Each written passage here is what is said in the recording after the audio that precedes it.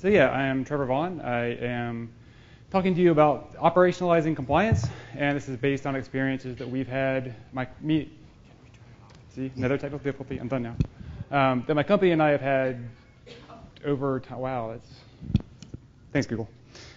All right, sorry about that. Let me try this one more time. They promised me it would be magic. So I'm one of the co-founders of Onyx. We are a company focusing on automation, security, and compliance, DevOps workflows, all those other great buzzwords that everyone loves. We are also the maintainers of the open source SIMP project. The SIMP project was open sourced from the government about 3 years ago and focuses on automating compliance right now for Red Hat and CentOS systems, but expanding out from that in the future. According to Google, this is our headquarters. I am really appreciative of both Google and Gears of War for making this our headquarters, and I really hope we get there someday. If you ever come visit, look for that building. You'll find it, I swear. All right, so a brief warning. This content is highly opinionated. This is based on our experiences, my experiences dealing with different customers. To be clear, this does not relate to any given customer. It's a kind of an amalgam of all the customers we've dealt with, and just common issues and techniques that we've seen to solve those issues over time. So I'm sure we're all familiar with this scenario. We're sitting there Friday, 5 p.m., ready to go. Got to push some commits, got to get things out the door. And of course, we do it the most obvious way possible. Who here has done this? Oh no, some people. All right, I've done it too. It's horrible. Never do that. It'll make your coworkers really mad at you, and they'll probably hit you in the morning. But no, instead, we should put it through some kind of pipeline. In this case, we have a GitLab CI pipeline put up. We put in our commit, we throw things through our unit testing, acceptance testing, staging, do some staging validation to make sure it's not going to blow up production, and throw things into production. So great, we have a pipeline, things got checked out, everything should be good, ready to go home. Well, Monday morning you come in and you realize you've forgotten something. You forgot that you had some security relevant changes you applied to that pipeline, and you didn't actually notify security. This is a problem. Security comes in, threatens to put you on tables and blow you up, including your secret base. It'll all be good. And they remind you that you have to meet all these requirements. So I think when we last counted, this was something like 4,000 pages of requirements, but you have to meet all of them. Don't worry, it's pretty easy. So they come in, they say, hey, don't forget we're a credit card processing system, meet some PCI standards. Oh, and by the way, we also have some healthcare data over in this system, so make sure you meet your HIPAA standards. Oh, and one of our clients is Department of Energy, so you got some FERPA over there. Sorry, not FERPA, that's education. But you got some different standards from energy. You have FSMA. Oh, and we have a DoD contract. Didn't you know that? Yeah, it's over in this other division. It's over there on the side. So make sure you meet all the DISA policies and DISA regulations.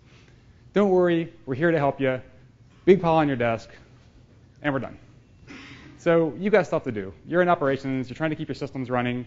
Developers are trying to make you push stuff out. You really don't have time for this, but you know you're supposed to. But I must say, I like compliance. I like regulations, believe it or not. But I also feel this way many times. But don't worry about it. They're just requirements. It's a lot of requirements. It's a lot of requirements that you need help deriving. You need help, pushing out. But they're just requirements. And if you look at them that way, life gets a lot easier. But why do we have all these requirements? Well, the main reason is that we can't prove security. We can definitely disprove security. That's pretty easy, and we do it every day. But we can't prove security. What we can prove is we can prove compliance. And so in absence of being able to prove security, we come up with as many rules as we can, and we try to actually prove that we're compliant with something. At some point, there will be a whole other talk on the difference between security and compliance, and there are many out there. But this is why we have to do compliance, just in a nutshell. Again, considering that they're just requirements, and considering that there are security requirements, we can use a standard security matrix or a risk matrix to figure out what we should attack first. Don't try to swallow the ocean. Don't try to grab every requirement and just stuff it into place. Take the low impact, high risk things and do them first, and then move up the chart. Make the system actually follow defense in depth practices and make the system better over time. So when I started thinking about this and putting together the presentation, I was wondering, what are people most interested in? At the different conferences I've gone to, people have asked about two things. They've asked about PCI compliance, so I stuck that in first, and sure enough, it ended up being the highest bar on my chart. And then they also ask about the DISA STIG. Now let me tell you, getting analytics on a STIG is really, really hard. Because if you type in STIG, it's going to be number 1. Thanks, UK. But if you type in DISA-STIG, it comes out, and it comes out at the bottom, which I was surprised by, because it is honestly the number 2 thing people ask us about. But when you start wrapping that up, and you look at the NIST regulations, and then HIPAA fell out in there as well. But HIPAA and the NIST regulations end up being those middle two bars. And combined, HIPAA and the NIST regulations actually end up being more sought out than PCI DSS overall. But okay, so what else does this chart tell us? Well, we have these interesting little bumps in the chart.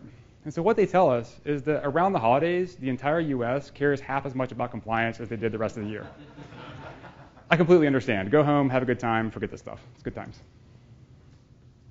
All right. So I started to focus on the PCI standards. Okay, so what does this tell us? Reading PCI version 3, I believe, section 2.2 popped out as, okay, so we have these PCI standards. That's a nice collection of stuff. But we also have to meet something else. We have to meet an industry-accepted hardening standard. Pick one. Pick your favorite one. Well, I like to do things that are based on large amounts of policy because it's the most exciting. But I also work with the government. So if I can actually solve all the requirements at the same time, that would be good. So we have our friends at NIST. If you're in the room, hey, we love you guys. NIST is great. They put out a lot of policies, they put out a lot of procedures, a lot of guidelines, and they give us something that we can actually fall back on that we know at least has had some peer review. Well, from a hardening standard, we have the special publication 800-171 and a special publication 853. 171 is for non-federal systems that have to follow basically PII requirements, and 53 is for federal systems. But they're both pretty much the same thing in general. So that was great for the system as a whole. What else was in there? So we also had to secure and insecure daemons, which came down to 852 and 57, and cryptographic key changes. Obviously, you want to update your PKI over time, make sure your crypto is up to date. So that was also 857. And then password complexity also referred specifically back to the 853. So we have these NIST policies that we can follow that will meet both the government requirements and the PCI requirements, which is a good thing. And this took me to looking at the NIST risk management framework. If you have an internal policy, if you have an internal way of actually analyzing and measuring risk in your environment, definitely use it. But I would highly encourage you to take a look at what NIST has put together. It's a well-documented and well-fleshed out set of procedures and guidelines for identifying and securing systems. But when you look at this, you go, okay, so I now have this other big pile of documentation I need to follow, or I want to follow. How do I do it? Well, the answer to all things at any systems administration conference is to smear some DevOps on it. I apologize to anybody in the room that's allergic to DevOps. But when you actually look at the DevOps standard model, you see that it's pretty much identical to the RMF model. It's almost the same words, because when it comes down to it, it's just standard systems engineering practice, best practice. You can go to the systems engineering body of knowledge, and you'll see almost the exact same thing. So this means that following our standard DevOps process, or frankly, our standard engineering process from days gone by, we can actually start applying the exact same security procedures and policies into the workflow. It's almost a one-to-one mapping. So why is it so hard? Why is industry and government both having problems with this just consistently over time? And the reason, as we all know, is just conflict between the teams. Everybody has differing priorities. You have your development team, and the development team is there to ensure business functionality. They're there to ensure that your business applications are out in the field. They're there to ensure that your mission is getting done, and they're there to make sure that when the customer needs something, it happens immediately, if not sooner. The operations team is your first line of deployment. So they're there making sure the infrastructure stays up. They're there working with the developers to make sure the applications get deployed, hopefully on time. And of course, the developers are yelling at them because they're too slow. And the operations team is yelling at the developers because the developers want too much too quickly. Perfectly natural. But they're also your last line of defense. If anything happens, anything just weird happens, who gets called? The operations team gets called. And in many cases now, the development team is blurring into the operations team, and that is a very good thing. But in this case, if there's an external threat, if there's somebody knocking on your door, if there's somebody who has infiltrated some of your systems, the operations team is just jumping in, trying to make things happen, trying to fix it as fast as they can. But they also have to ensure business availability. So when something goes down, they're in there turning things back on, turning them off and on again, just making things happen. And the security team, their primary goal is to ensure compliance. Compliance with both internal policies and external policies. Their secondary goal is to ensure security. Why? Because you can't prove security. But they want to ensure security. But they're not experts in everything that the operations team and development team is doing. And so that's really a big disconnect that we have to, that is the fundamental disconnect that we have to solve. So the first thing we have to remember is that we're here to meet policies, not random scanners. This honestly is the number one thing I've seen across the board that causes strife between the security team and every other team. So by this, I mean, if you run 3 different scanners, you will get 3 different results using the exact same policies. If you run a scanner, say you buy 2 scanners, you grab one open source scanner, you say, scan me against the STIGs. Because great, it does it. Well, you get 3 different results. You get one that says you pass, you get 2 that say you fail. And you start looking at it going, I don't understand why there's this disconnect. I don't understand why this is happening. So we really need to move toward basically a community. We need to move toward having the community help us write these scans and these rules and these policies up front. Then this process is very open. They take feedback. So on the policy side, we can push forward there. And on the scanning side, these are 2 of the open source frameworks that we prefer because we can actually manipulate them. We can manipulate the data. We can manipulate the scans. We can make things actually happen. This 800.126 is SCAP. And SCAP is now a XML-based standard for basically mapping policy to system evaluations and giving you rules for evaluating those systems in the field. The SCAP Security Guide is an open source project that has profiles for a lot of different operating systems, Windows and Unix based. And right now, we work with a lot of Red Hat based systems, but it comes built into Red Hat, and a lot of different scanners support it. The Inspect project is fairly new. It's brought out by Chef, and it's a Ruby DSL for basically doing scans that meet the workflow, the development workflow of most operational teams. So in terms of the SCAP security guide, we took a stock CentOS system and ran the scan against it. And here we said, it checked to see if GPG check was enabled in the main yum configuration. It was. That was great. We also checked to see if the audit daemon was reporting events that modify the system's DAC policy. And it was not, which was not so great. But again, it gave us a standard way of doing this, and everything was open source. Everything was out in the open.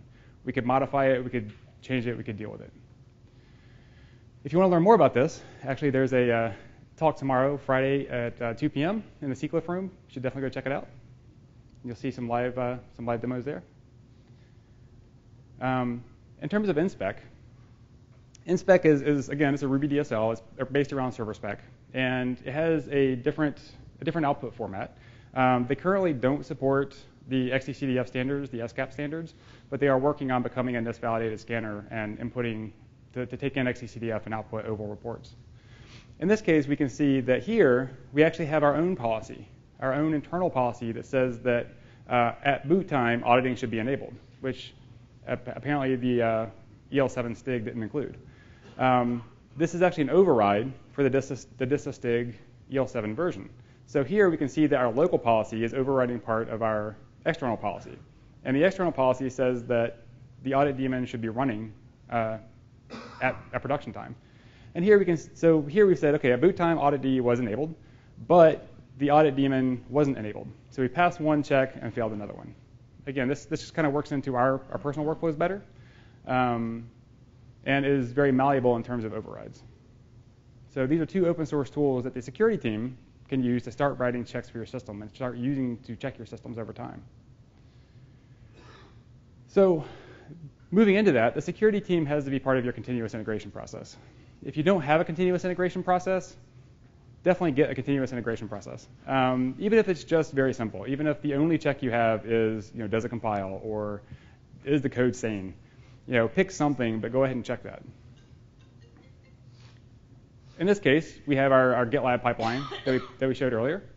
We have our unit test, acceptance test, staging validation, and production. Sounds great, but what are we missing?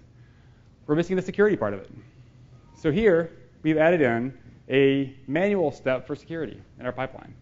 So at this point, everything can flow through down to staging validation, but it can't actually get to production until the security team literally comes in and pushes a button to say go. And that button could do anything. That button could send an email. This one actually just runs bin true and just says, yep, we did it. But inside of GitLab, it records the fact that somebody came in and pushed the button. So you come in and push the button, and after that, if that button says test correctly, then you deploy to production. So here you can see in staging validation, now we're checking both compliance and we're checking integration.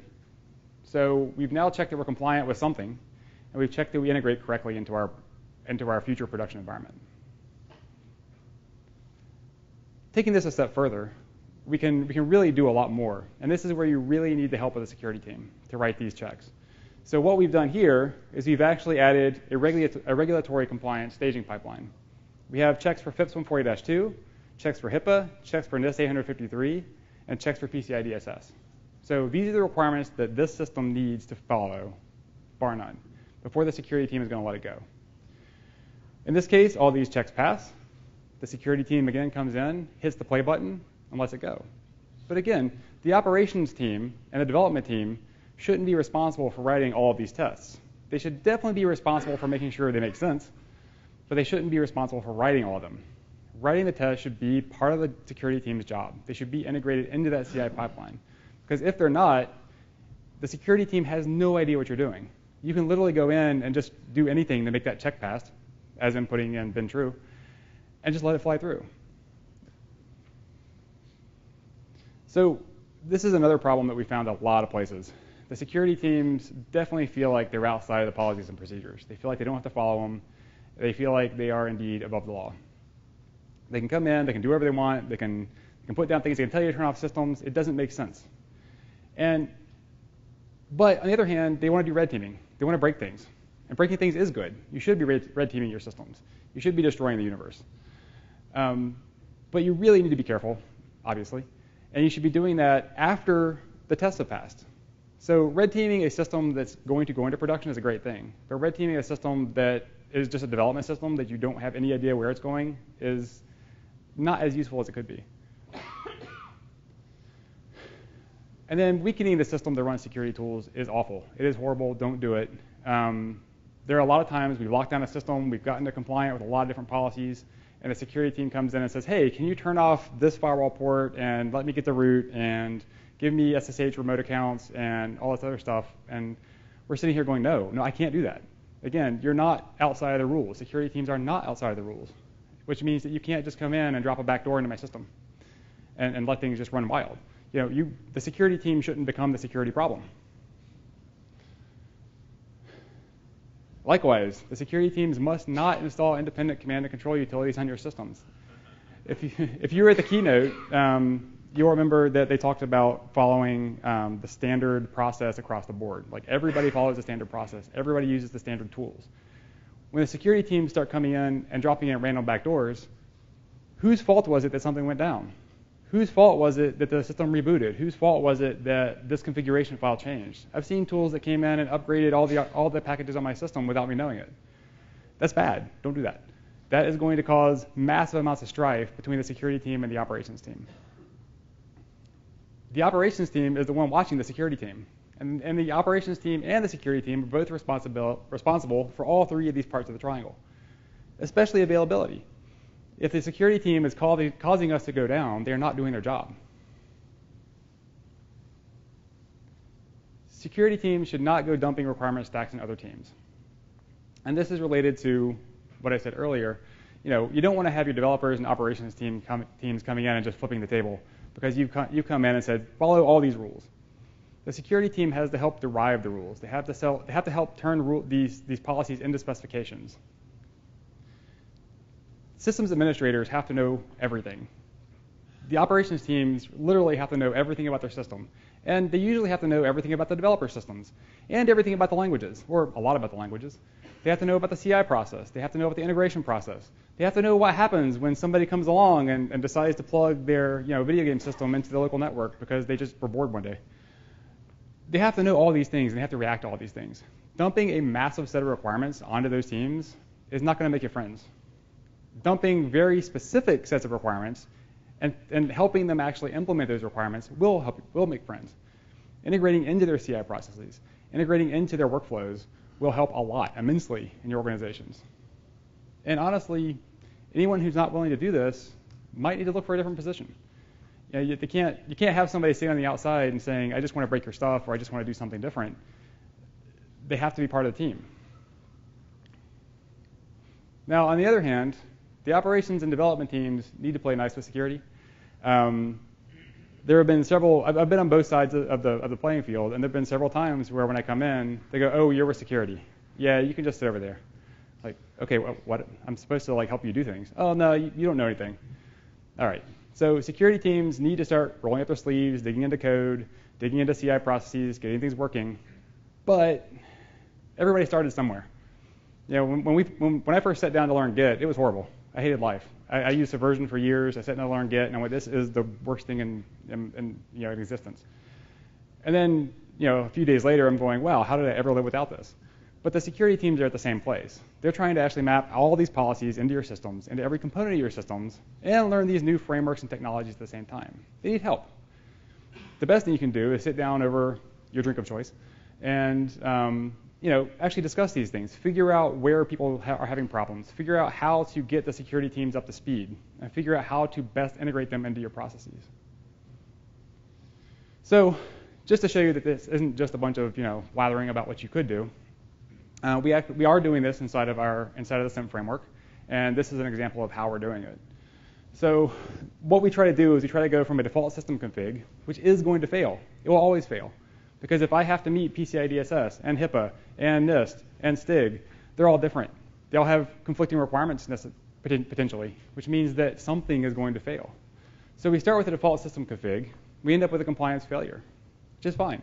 We then pick the one we want to enforce. We choose one set of requirements we want to enforce via data. You shouldn't be writing new code to meet a given requirement. You should be writing the same code and configuring it differently based on pushing data into the system. And then at the end of that, we should see our compliance scans pass. So this is what we run from our GitLab pipelines. And in this case, it's a demo on the audit D module. But we go through and we actually start enforcing policy inside of audit D. We apply the configuration to the system. Here we're running inspec against the appropriate fixtures. So we're going through and saying inspec, go scan audit D. The audit D scan runs, and we end up with two passes, 0 failures, and 1 skipped check.